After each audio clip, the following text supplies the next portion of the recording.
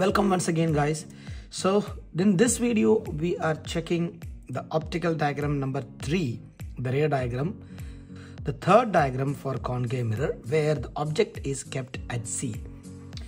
When we check with other diagrams, we notice that this diagram is the most important one, as it is so difficult to get a precise answer for such a drawing.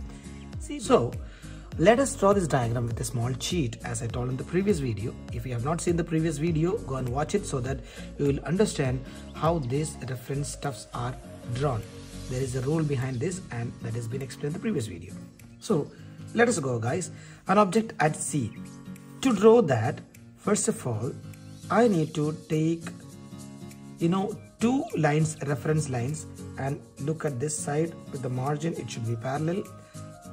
Use, don't fall for parallax error. So two lines, reference lines, okay, up as well as down. Look, that is the cheat here.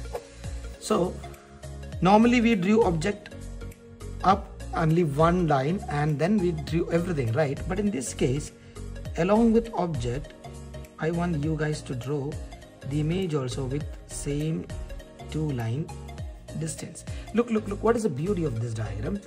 So as you have taken this reference exactly like two lines up and two lines down, so this 2 centimeter distance also, okay, this is focus is 2 and center of curvature is 2. So you are going to clearly take a perfect diagram. But then I'm noticing that this principal axis which I drew is a bit above the reference line because of light related stuffs. So let me rectify and make it a little more proper. Okay, I'm sorry for that became so thick. Anyway, it is only on the reference line. Look, what is next? First of all, let us draw on this reference line. Reference line, I mean, is always the line which is available printed in the answer sheet. Okay, draw over that a parallel line. Here also same way, keep your pen on the reference line and draw the line till you meet the arrowhead.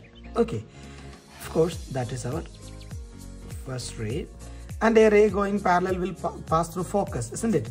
So by the way, guys, here is the real important part.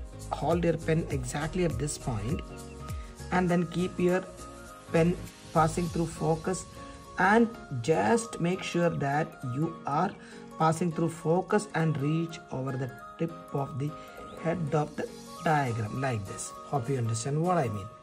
So if at all you are finding it not reaching the head tip of the image, then you need to manage your ruler such a way that it reaches exactly there.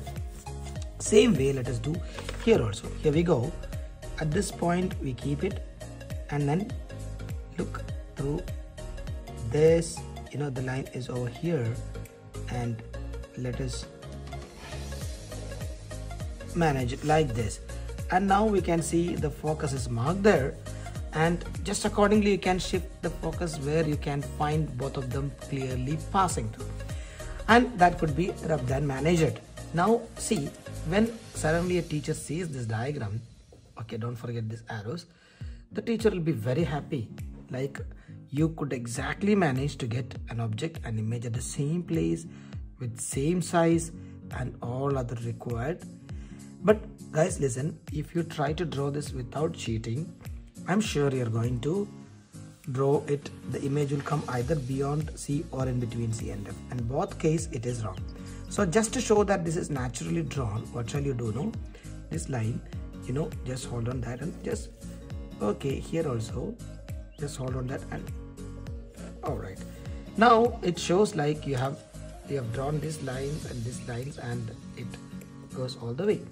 So that is a perfection. Let us write all the required values here: U, V, magnified, diminished, real, virtual, straight, upside down.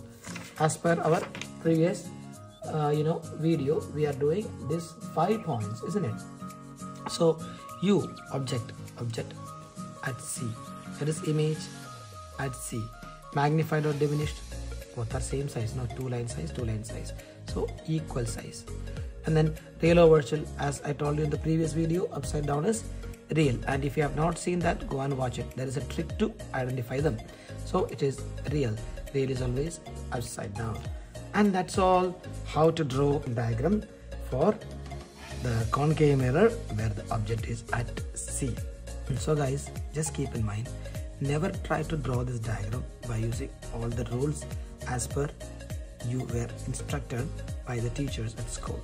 However you try to draw, you will not get this image over here.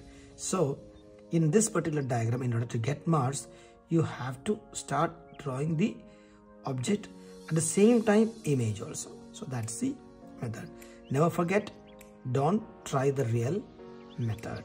Okay, that's all for this video, and next we are going to draw diagram where it is between, object is between C and F. So see you in that video. Take care. Bye.